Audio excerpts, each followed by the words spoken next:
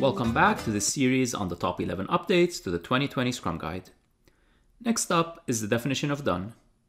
Like the sprint goal, the definition of done is nothing new. However, many teams fail to create and improve on their definition of done. The 2020 Scrum Guide elevates and emphasizes the need for a definition of done and makes it a commitment to the product increment. It emphasizes that the product increment must meet a certain level of quality as defined by the definition of done.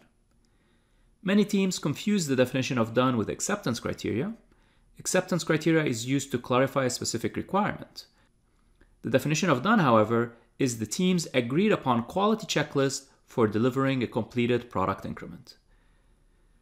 So now we have a product goal that drives the product backlog, a sprint goal that drives the sprint backlog, and a definition of done that drives the quality of our product increment.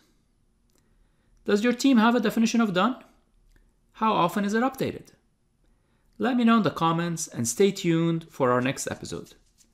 You can read the accompanying blog post for more detailed information, and don't forget to like and subscribe. See you next time.